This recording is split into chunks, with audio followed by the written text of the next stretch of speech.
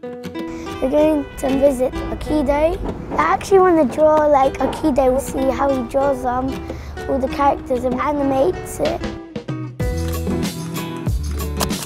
Hello, my name is Rachel. I'm an illustrator. I'm drawing Messi Monster in OKIDO magazine and OKIDO show. Messi goes to OKIDO.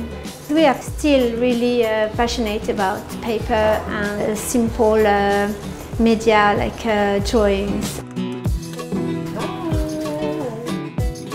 I'm one of the art directors for the magazine. I draw illustrations, I do some design, I come up with some games and recipes. We're trying to make things that are kind of fun, but also that you get to learn something from whatever you make. At the moment, I'm drawing an octopus in a bowl of hummus, which is for a recipe that we're doing for a new book. I've got to illustrate that and then make sure that it all looks very clear so that you guys can make it.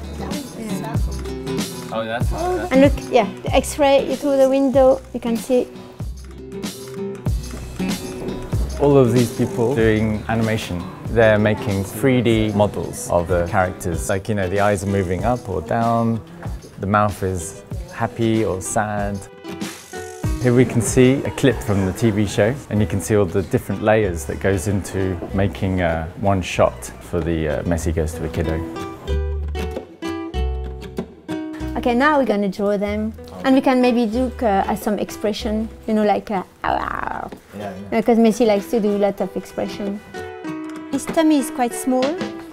What type of creature is Messi? Messi is like an imaginary friend a bit. You can say it's not you who did the mess in the bedroom, it's Messi Monster. What stuff do you use to make art? Well, we use colouring pencils, felt tip pens. We might do a drawing. You scan those drawings and then we might colour it in the computer. Why is drawing important to you? You know, when I make a story, often I do like little sketch. You know, like some people, it's more like the words. I don't write really nicely. I prefer to draw. I like drawing Messi Monster. I put a carrot in his mouth, I put tomatoes in his eyes, tomato in his cheek. What's special about illustration and animation? It's really amazing, I will say. Imagine you draw something and you give it to someone, to an animator, and suddenly you make it move. Okay, so that's really fun. Something that was originally just come from a pencil onto a piece of paper now is running around on the TV. It's a very big collaboration. I think the illustrators are good artists, and if I did work at OKIDO, I'd like to be one of the illustrators. I'd like to be the person who animates and makes the cartoons move their mouth and everything.